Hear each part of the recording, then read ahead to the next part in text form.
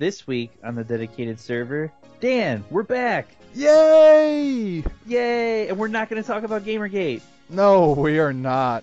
That would make me angry. Plus, I'm just tired of hearing about it. Yeah, me too. Anyway, I'm Jeremy. And I'm Dan. And this is the dedicated server.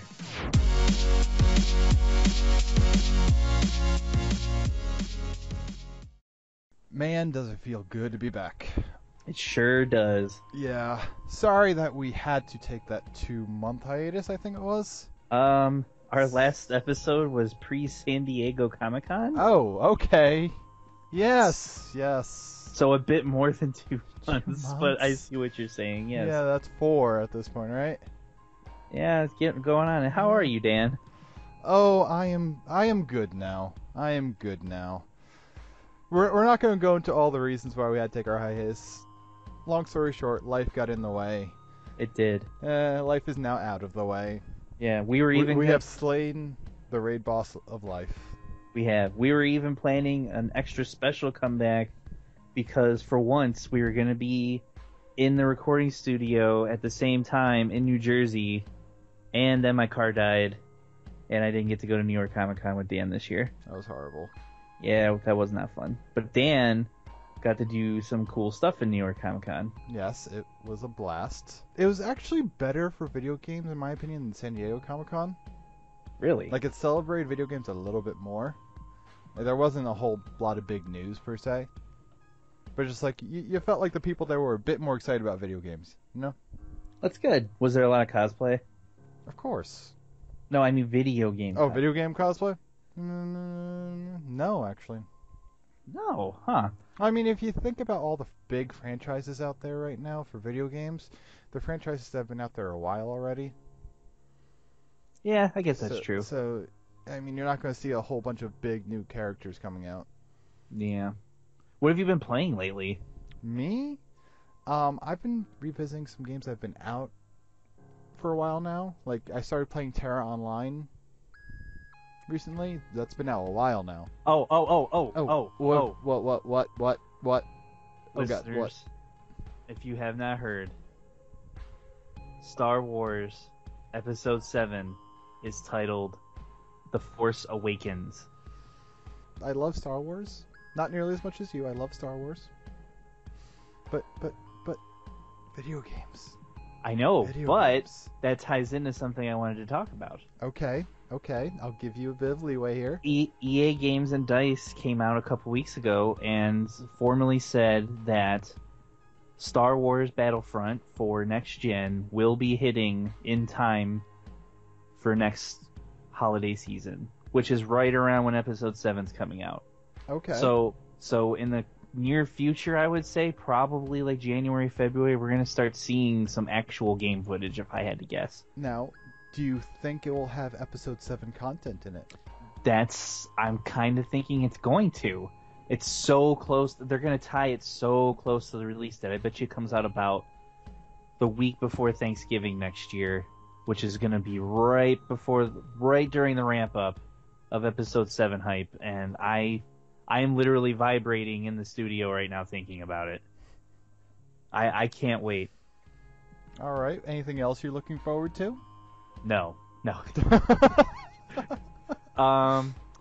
Yeah, there's actually a few. You know what? For the first time in I think 3 years, I've pre-ordered a video game. What game? Now, are we talking outside of the ones you pre-ordered to get the free shirt, then canceled an hour later? Yes, well, that's what everybody does in San Diego. Okay. It's not going to excite anybody, but I pre-ordered Far Cry 4 to make sure that I get it on release day. All right, I approve. My neck of the woods, even GameStops, they don't get a lot of copies of games around here. So I made sure to pre-order that. Here's a tip for listeners. Hopefully this gets posted in time and you hear this. Target next week, starting on Sunday, is going to have a buy two, get one free sale on every video game in the store, no matter the price. So I'm thinking I'm going to pick up a couple games I've had my eye on that I just haven't been able to get my hands on. Right now, tell me if this sounds like a good lineup. Evil Within. Okay. Alien Isolation, which I Okay. still have not gotten my hands on yet, besides dying in 3 seconds at San Diego. And I think Shadows of Mordor. Okay. I've heard Okay. some good things about that I've game. heard good things too. I'm not as excited about that as some other games that have come out. Okay. Um, Say money was no option, what games would you buy? And you'd say also that you weren't a crummy PC gamer and you had a next-gen console. everything that is out there right now or is coming out soon. Stuff that will... Oh, Because almost everything I would pre-order at this point. I don't know if it works on pre-orders. Don't quote me on that, everybody, because I'm not completely certain, but it might. Also, that week, releasing that week, and will be part of the sale, are Assassin's Creed Unity, Oh. our favorite video game wait, series wait, of wait. all time. Wait, now, while we're on the subject of Unity, I have to re-weigh in on my opinion. Okay, 1 second. Okay. Because also dropping that week is the Master Chief Collection. So seriously, this is a great sale, and they only do it like once or twice a year. Take advantage of this, people. It's 100. It averages out to like It's 100. games. It's yeah, games. it averages out to $120 for 3 brand new video games. That's Yes. pretty good. Yeah. Yes. So, and I'm sure there's people on all of the various slick deals type sites that have figured out ways around even paying that much. So, check out those deals at Target, pick up some games, and like us on Facebook and tell us what games you're picking up during the sale. All right. Now, back to Unity. Back to Unity. It sucks. Okay. Yeah, okay. There's one thing that they showed recently that is making me give it a second thought. Okay? I have news about that, but okay, go ahead. Okay, it's the being in other time streams, other time zones. The trailer we see he's in freaking World War II. Mm-hmm. I don't know if it's going to be any good or if it's going to be just a complete train wreck of a failure. But at least they're trying something different. It's not going to be different. I can't see them actually taking a risk. I mean, I'll give them credit where credit's due. Creating a whole other game for last gen to release at the same time is kind of a genius move. I don't want to have to buy 2 different games though. You don't have a next gen system, so you can't. I don't, but But at the same time, you're not cutting people out of the experience of the fans of the series want it, even if they still have a PS3, Xbox 360, so on and so on. So they're not cutting those people out. I can respect that. We've given Ubisoft a lot of beep on this show, and personally, I just feel like they bite more than they can chew most of the time. Yeah. And that's their downfall. I mean, their sales would argue otherwise, but Oh yeah, I mean they make solid games. It's just if you're promising really big things, you have to deliver, yes. and they don't. I have actually played a little bit of Assassin's Creed Unity. How was that? Like every other Assassin's Creed game that's ever come out. All right. Now I got my hands on a little bit of an early demo, and I wasn't feeling it too much. But maybe I'll be wrong. I'll probably end up getting it. As much as I rally against Assassin's Creed coming out every year, I'll probably end up getting it, at least playing it for an hour. That's on my second round list of games to get. What's number one on your list? Well, actually, let's start right here. Right here. Okay. Games to get for the holiday season. Far Cry 4. Okay, Far Cry 4. The Crew. The Crew. WWE 2K15. I'm not joking. I know. We've had a 10-minute discussion about this. That comes with a caveat. It only can be for next gen because the last gen version of the game is a bare bones, awful money grab edition of a video game. It is god awful. If you're listening to this and you have a PlayStation 3 or an Xbox 360 and you want this year's WWE game, you'd be better off just setting your money on fire.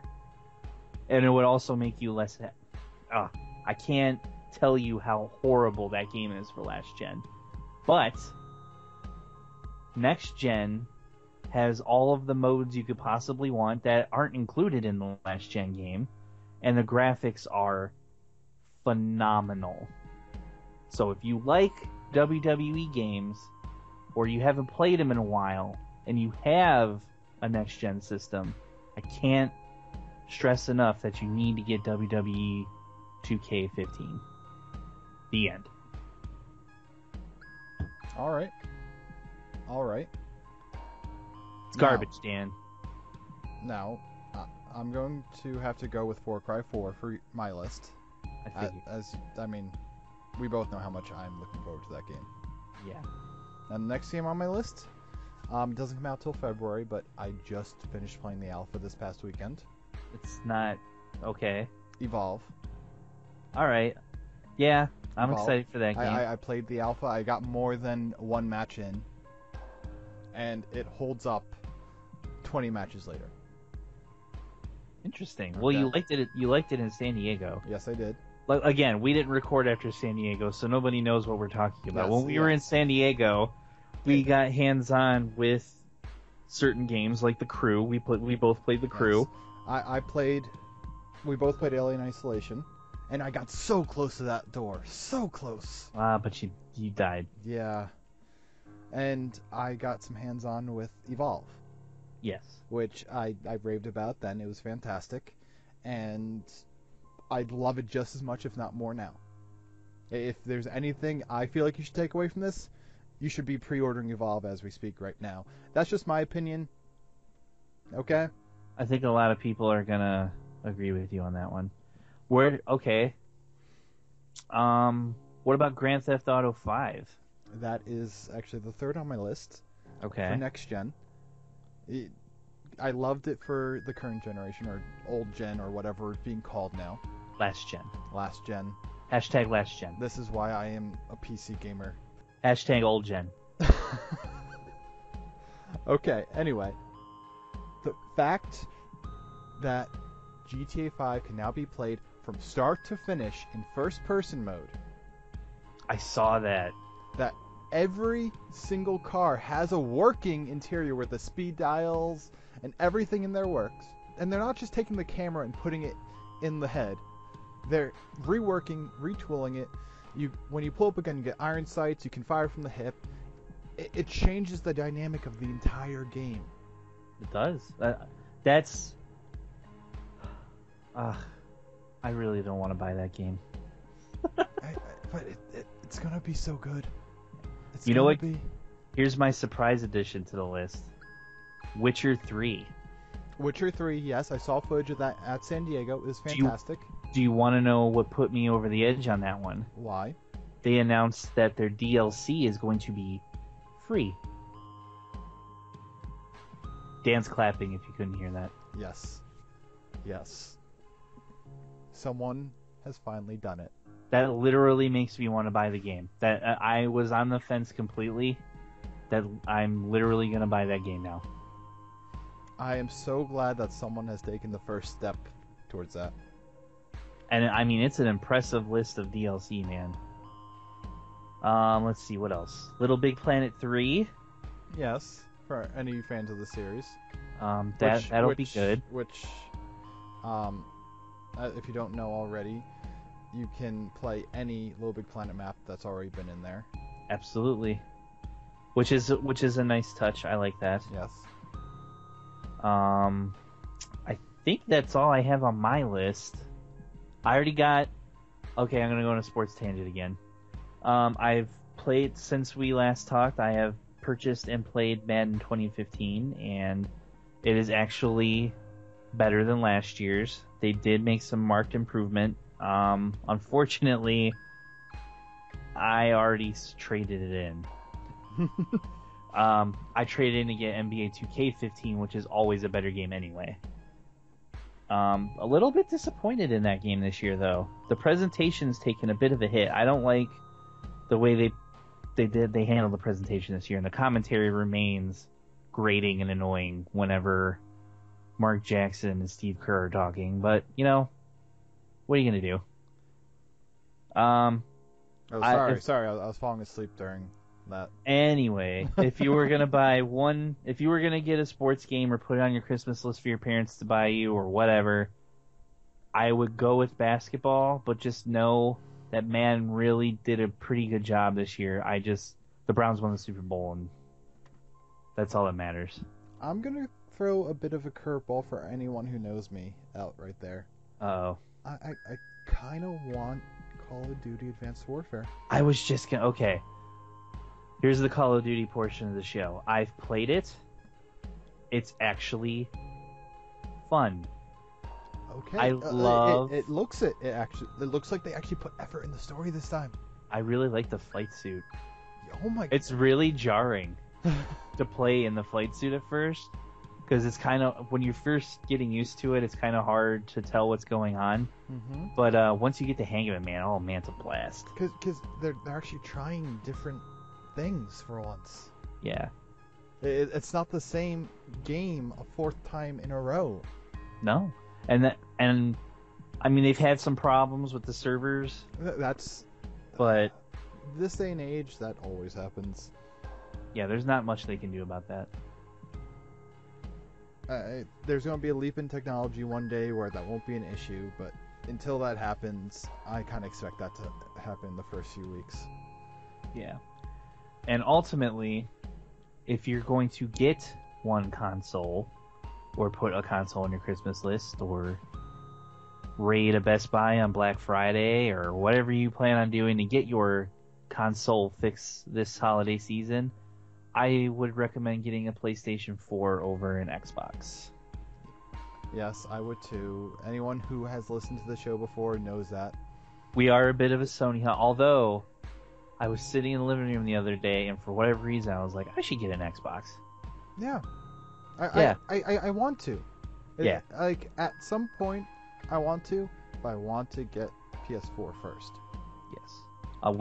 I'm sorry, we're Sony honks on this show. They don't pay us, but we like Sony. Sorry, guys. If we ever both get an Xbox and we play it a little bit, maybe we'll swing the other way. And you know what? Maybe a year or two down the road, after the next-gen consoles settle, it might eventually turn the other way. But as it stands right now, PS4. Although I will say, the Xbox dropping its price to $349 was a smart move. Yeah, they made a bunch of... They're making better decisions now. Not good enough decisions yet, but they're going in a better direction. Oh, wait, you know what? There's a third system. What? You mean in that us? What? Oh, yeah, no. But no, in all seriousness, yeah. Super Smash Brothers. Yes. The thing about Nintendo is they want to let the other two just have their war, and they'll do their own thing off on the side, and they're perfectly content doing that. And they don't care if they make any money or anything. No, actually, I believe I read an article earlier today saying that Reggie from Nintendo said just let the other companies have their console war. That's good to know. Yeah. When they're licensing Mario out to Sony in 10 years, they'll probably be singing a different tune. Although they'll probably make more money. Probably. If they ever actually do that. Yeah. For next episode, and guess what, guys? We're going back to weekly. Yay! Next episode, I'm going to do a little bit more research into handheld games and let you guys know what my picks are for the holiday season as far as handheld games are concerned. Good life choices, because they are making a little bit of a comeback these days. Yeah. Maybe Dan can tell us about how lame PC gaming is this holiday season. PC games never die. Yeah. More and more people that I know are going to PC gaming. Because you know what happens when you have a game that gets old and tired? People forget about it for a few years, and someone says, you know what? I'm going to mod the crap out of that game. And everyone starts playing it again. Yeah. When I'm done with a game, I just trade it in. I don't really hang on to that stuff. When I'm done with a game, it doesn't take up any space. Digital Oh, downloads all the way. but it does. It's just not physical space. Well, let Valve and Steam worry about that. Aw, man, Dan, it's good to be back. It is. I miss this. I miss you, Dan. Weirdest thing happened in New York, actually. What was that? Someone actually recognized my name and said, I like your videos. Yeah, when I was at the comic book store that I work at in good old Menor, Ohio, and a customer told me that he really enjoyed Dedicated Server, and I was like, "Oh, you had seen it? Okay." So for those two people out there who are true fans, Thanks. thank you. Thank you so much. This episode goes out to you guys. Yeah, and then the You other. know who you are. You know who you are. Yeah, you know exactly who you are, Robert. Anyway, no, we're happy to be back, guys. Yeah. We really appreciate the feedback and the comments, and I actually have gotten a few people asking me on Twitter and that when are you guys ever gonna record again? We are back. Yes. We promise. This isn't just a hey, we're gonna be doing this for a few weeks. We've radically worked our life and our schedules around making sure we get a weekly schedule out to you guys. Unless I land in a hospital and Jeremy has to learn how to edit a video by himself in 2 days. That's never gonna happen. You do all the work. I'm just here to provide the magic. I'm probably gonna be bringing my laptop to the hospital when I die. Yep. Well then, it's been fun, everyone. It has. So glad. If Dan, anything particularly you want us to start off with next week, let us know in the comments down below. make sure you click the subscribe button so you can hear our future episodes that we promise we're gonna do every week. Or like that video to make sure we know how much you appreciate the sound of our voices. Yeah, and also, like I said earlier, like us on Facebook, dedicated server. We're gonna try and ramp that up a little bit more too. It's gonna be great. Follow us on Twitter. I'm at Jeremy Ohio. I'm at Radical Dan with 2 N's. And until next week, I'm Jeremy. And I'm Dan.